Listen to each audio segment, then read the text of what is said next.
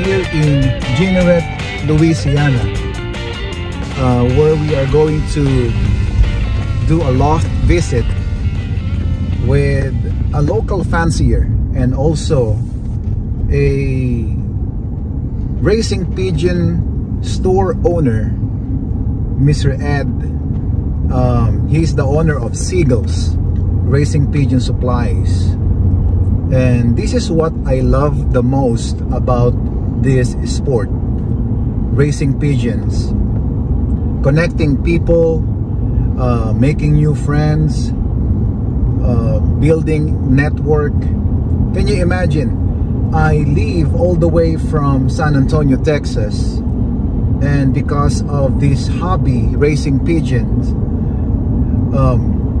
we meet people online, and we meet people, and even though we never met in person, I'll tell them that I'm around, and maybe they are available for an interview. Well, the main purpose of this YouTube channel is to promote this sport, club racing, backyard flying, and even for one loft race. And later today, we will have the opportunity to interview Mr. Ed in his store, Siegel's, here in Jeanerette, Louisiana. Greetings and welcome to our channel, Film Express Racing Pigeons. We are here today in state of Louisiana, where you can get authentic Cajun cuisine. And I am here today with Mr. Ed Minvielle, and he is the local fancier and owner of Siegel's Racing Pigeon Supplies here in the United States. Thank you so much, sir, for allowing us to visit you in your store. And later on, he will also show us his breeding loft and give us some idea and knowledge about how to do the racing pigeons. How are you today, sir? I'm great. Great. Thank you so much, sir. So, can you tell us a little bit something about yourself, sir? Well, I've been doing the Charles Siegel Company, owning it for 34 years. I've been a lifelong pigeon fancier. My uncle and grandfather had pigeons right on the property where we are now. And so I grew up as a young boy with a experience with racing birds from the time I was barely able to walk. So you were born with it. That's why you got involved with the racing pigeons. It was a passion. The first time I laid eyes on racing pigeons, specifically racing pigeons, the ones that would fly. Correct. I fell in love, and I've been in love with them ever since. So, because there are some fanciers that are involved with fancy pigeons. Have you been involved with fancy pigeons before? I did for a short period of time, and you know, I like pigeons, so I like fancy pigeons too. Correct. Some of them are absolutely beautiful. But for me, just standing watching a bird wasn't as much fun for me as when I could have the birds be participating in something as active as racing and flying, and just watching the birds fly. And it's so amazing. You started backyard flying, something like that. Oh, absolutely. Yeah. And then club racing before. Yeah. And can you tell us something about the difference between the club racing back in the day and now? Because I know you are selling the modern clock, which is the Benzing M3, and you're also selling the M2, right? M2 and M3. M2 and G2, M3. all the Benzing clocks. Yeah. Benzing or this type of clocks, they're not around long time. I mean, back in the day. Back when I was a young man, young child, we didn't have clocks at all. How do you do it? We rode a bicycle. There you go. The same thing when I was in the Philippines. I was like 11 or 12 years old. You know, they will toss the birds like 100 miles or 200 miles. We have to wait the whole day and then grab the bird, and then whoever run first. Yeah. So two things. Yeah. First, the bird The should bird raced, and then we raced. You're, so we are on the same page, you know, back in the day. So the question is, how long you've been doing this? How long did you do that club racing? Are you still doing the club racing? I can't. I don't have the time. You are so running busy. the company is too involved. But what I stay involved with is I have a group of fanciers. Correct.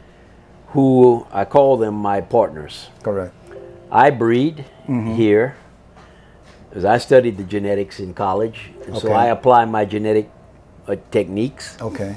And then my partners do the racing. So we are in constant contact, some of them every day, where we speak about every aspect of the racing. So it's just as if I was in the loft.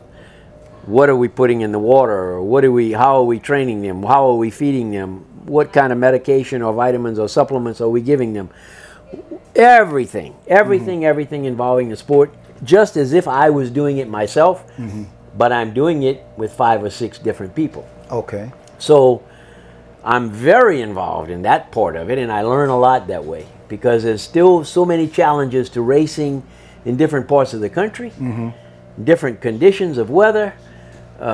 Everything is a challenge. Correct. And there's a lot of good competition. Because you mentioned that you studied the genetics and you are breeding your own birds. Of course, everybody breeds their own pigeon, of course, right? Within the limitations of what you started with, right? Correct. So I bought families of birds, already existing Correct. lofts in Europe, and brought them here, and then we began the selection process to meet our needs.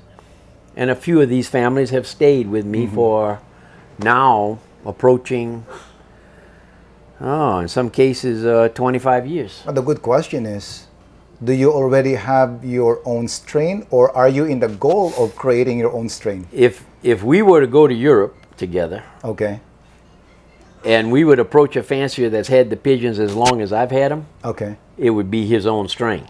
correct.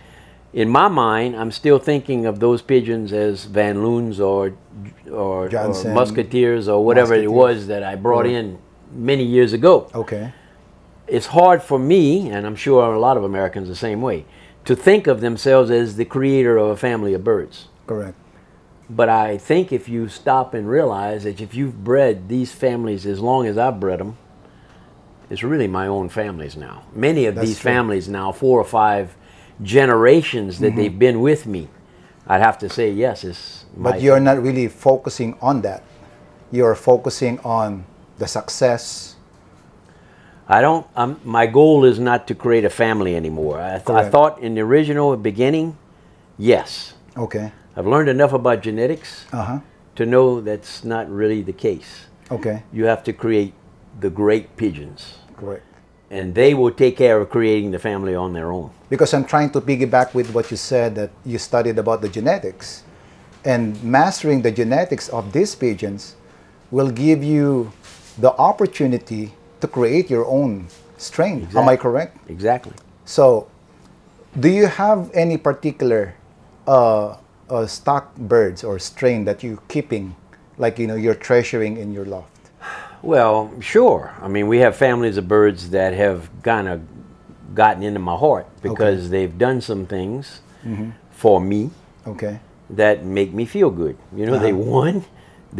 We've had some birds that were America's Ace Pigeon, National Ace Pigeon of North America on the Digest Awards.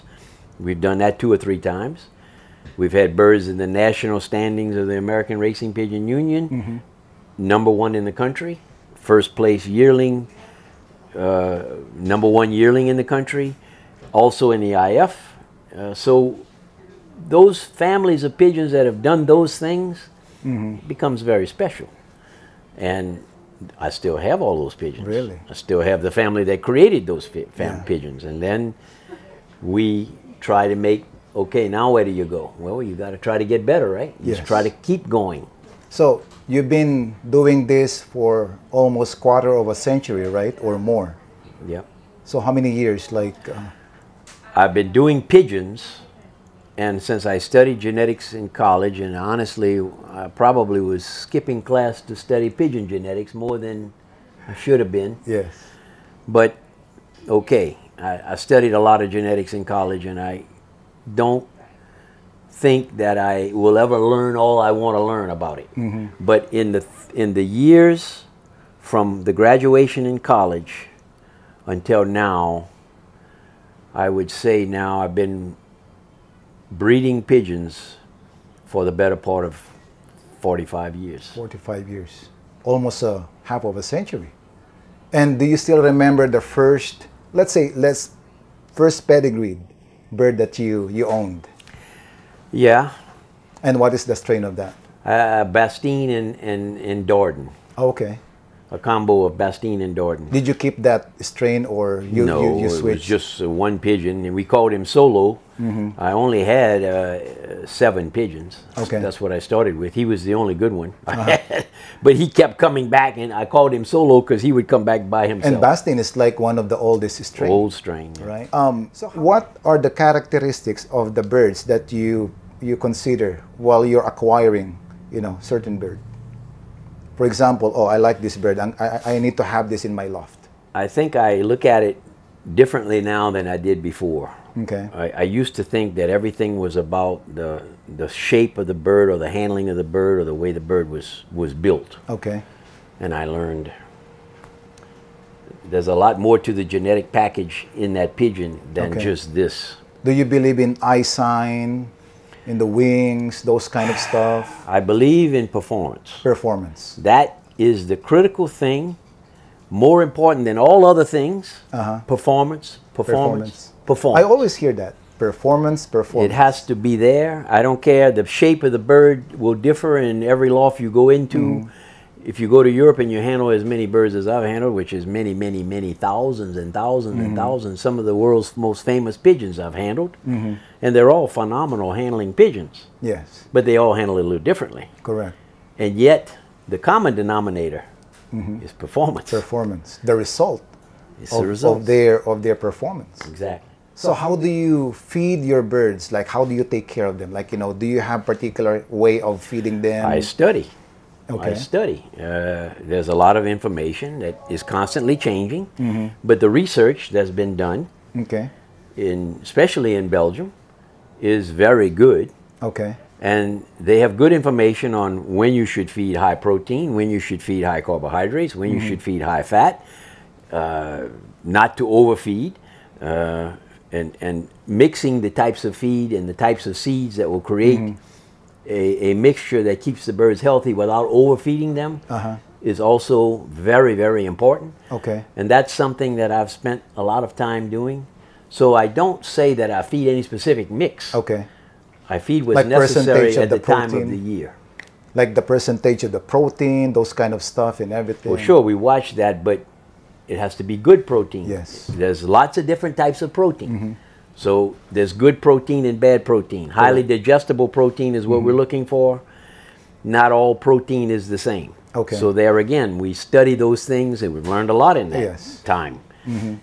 Even though it says it's 15% or 17% protein, it may not be 17% digestible protein. So it's all very kind of complicated. It's kind of complicated, but it's learnable. Something like you can It's definitely learnable, and it's been something I've put my life into doing. Okay. And we are so thankful because you are here today being interviewed and sharing us this type of knowledge. So there are some fanciers, they will think that, should I feed my birds twice a day or once a day, or how many protein before I raise them, before I send them to one loft race? Those, because you started, everybody, back in the day, started in club racing. And we highly encourage many fanciers to still continue doing the club racing. And there are some techniques in regards with that, right? Like, for example, there will be a basketing before the basketing. So can you tell us something, a little bit information about that? For example, Monday is the basketing. What should I Well, do? you won't basket on Monday unless you're flying in Europe. You basket on a Friday or a Thursday or Friday, or maybe even a Saturday for a Sunday race. Let's do basketing Friday, let's say. What should I do? how am I going to feed the birds, what percentage, what kind of feed. Just a little bit of information. The first thing I tell everyone who I work with is they must become a weatherman. Okay. You're getting ready to put a pigeon into a race. Okay. You must know what is that bird going to have to deal with to come home. Is it going to be a headwind race? Is it going to be a tailwind race? Is it going to be cloudy weather? Is it going to be sunny weather? Is it going to be a side wind? How fast do you think that bird will be able to fly that distance? Okay. How far is the race going to be? Okay. Then when you know that, okay, which really you should that should be early in the week or the 2 weeks before. Okay. Then you prepare that pigeon according to what you know it's going to have to deal with all during the week, not just basketing day. Basketing day is probably the least important day. It's all those days before that. Correct. So obviously if it's a short race and it's going to be fast, you don't going to feed the bird very much, right? Yes. If it's a hard race, you're expecting a long time on the wing, you got to put the fuel in the tank. Correct. And the fuel is fat and carbohydrates, not protein. Not protein. So you go higher with the fat. Okay. Good fat. So lower protein, higher fat. Yeah. Good fat. Good fat, digestible fat. And it takes 48 hours for that fat to turn into energy. So you have to feed them on Thursday for a Saturday race. Correct. What you're giving them on Friday is less important. Oh, okay. So, for example, now we're done with the feeding and everything. How about, of course, we cannot avoid our birds to get sick. What do you do and how do you prevent those? I listen to the experts. Okay. The experts being the people who do it professionally for a living, like Dr. Colin Walker in Australia, who I consider to be one of the best in the world. Dr. Ralph Herbas is a good personal friend of mine from Belgium. Several veterinarians, Dr. Wim Bodart is another one. Okay. People who do these things every day of their life. Okay. And that's all they do, is health of pigeons. And I listen to what they say. Of course, you take note about that. Of course we do. And of course it takes, everything is an approach is different. We try to stay away from medicine as much as possible. Yes. But that's not always possible. What is important now is we know you must vaccinate. Correct. The more you vaccinate, the better, not the other way around. So if you vaccinate your young birds when they're 4 weeks old, and then you go and do a follow-up vaccine 3 weeks later with especially certain vaccines that are now available, you can prevent the young bird diseases that we've been dealing with for the last 10 or 12 years. Because that's one of the many cases why other parents doesn't want their kids to be involved with pigeon hobby because of they are scared, you know, because of the fear of a crossover and also so first of all, in all the history of all the diseases of the pigeons and humans, there's been no crossover. Correct. Okay, so as far as the disease jumping from a pigeon to a human, the percentage chance of that, you have a lot better chance of getting struck by lightning. Correct. But at least now we can, say that there's medications, vaccinations there's vaccinations for the viruses. Correct. There are some products like the Ecotonic, which we've made a lot. I'm about to say that helps to decrease the amount of virus present in the water, so the birds don't ingest so much virus. To keep them healthier, that helps. But then bacteria is a whole different story. Correct. You're talking about the main one, Salmonella, which is all over the United States, all over the world. And there is still medicines available that will treat for that. I see it in the company every day when I get calls from customers all the time. Correct. Salmonella is still very prevalent. Correct. Mostly because the people don't vaccinate their birds. Correct. They don't keep their pigeons in the proper types of conditions in their lofts. And of course they think a little 5-day medication treatment is going to be enough to take care of it, and that's not going to happen. So they don't use the medicines for long enough. They may not be using the proper medicine. Correct. And then they don't vaccinate. I know, Mr. Ed, that you traveled most of the time in Europe, right? You met fanciers that been in the business for longer than we can think of. And when was the time that you thought that, oh, I can formulate this, what you are mixing now, the vitamins or the stuff, health preventions or whatnot, or diseases prevention. When did you come up with that idea that, oh, I can do this, I can make the mixtures and everything? Well, it took a lot of help. I mean, I got very friendly with some people who were in the scientific research part of the business many years ago. You're not taking just all the credit, like it's no, because I of don't. the art. No, it would be facetious of me to think that I came up with these ideas. Yeah. It's research Yes. and proven techniques and proven statistical data of products that have been tested and tested and tested and tested, not by just a few, but by many. Yes. And then get access to the data. Correct. And when we have access to the data, okay, I got lucky to get access to the data. Then I could create my own, and I still had to hire professionals to help me. Okay. But we did it, and we have some good products now. And that worked for our customers. So what if the pigeon got sick? For example, I'm a new fancier.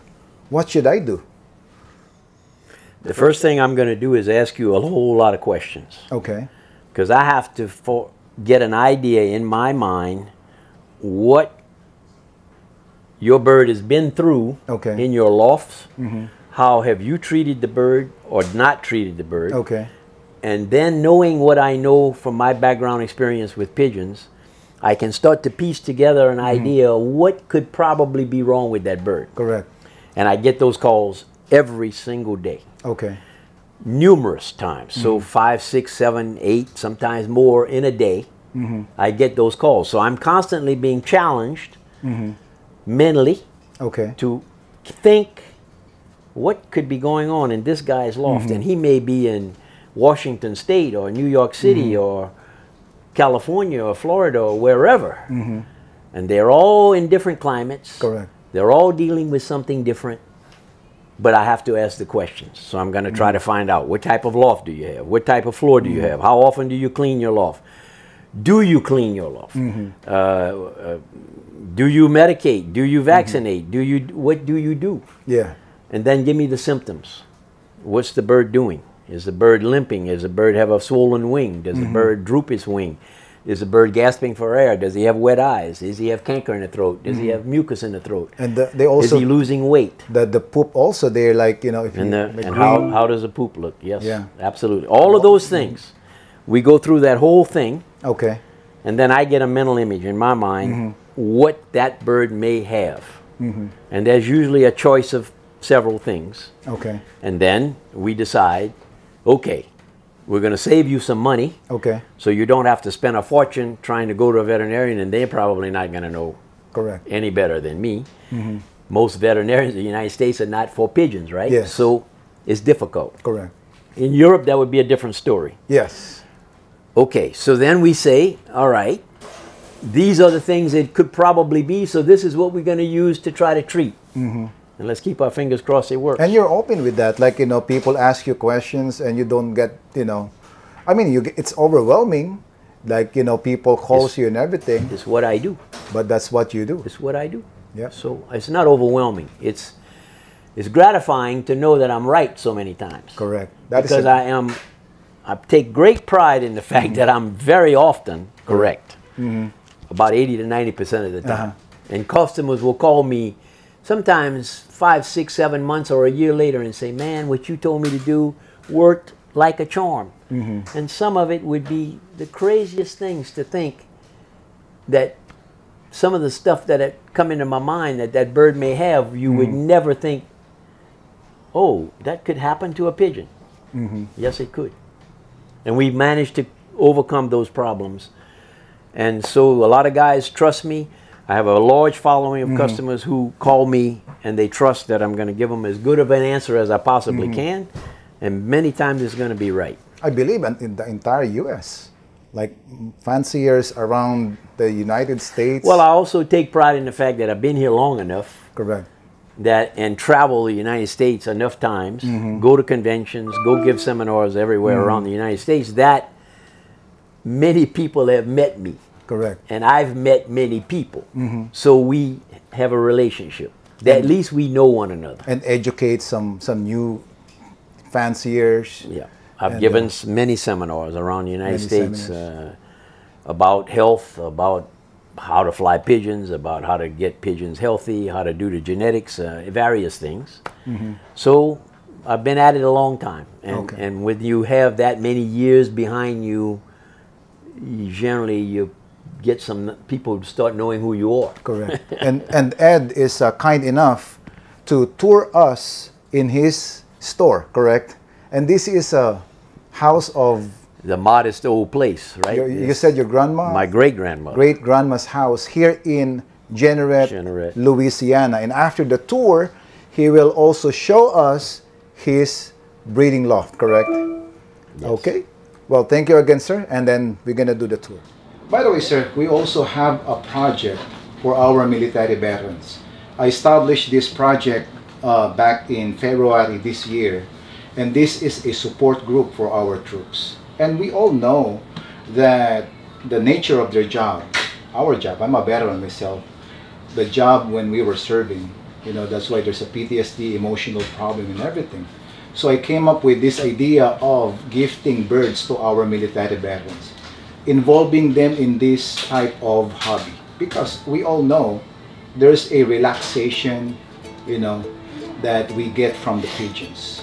So this is our project, Raising Pigeons for Military Veterans, and that is our website, and this is our email address, and these are stickers, and this is a decal, and yes sir, and this is my channel, Film Express Raising Pigeons. So, and because of the welcoming, Mr. Ed welcomed us here, I'm giving him a gift. It's a RPMV t-shirt, Raising Pigeons for Military Veterans. It's a support group for our troops. Very good. Yes, sir. And this is yours. So I will give you in return some Siegel's hats. Yes, sir. Thank you so much. And he's gonna tour us in his store and his breeding loft. Yes, sir. Thank you so much. Thank you.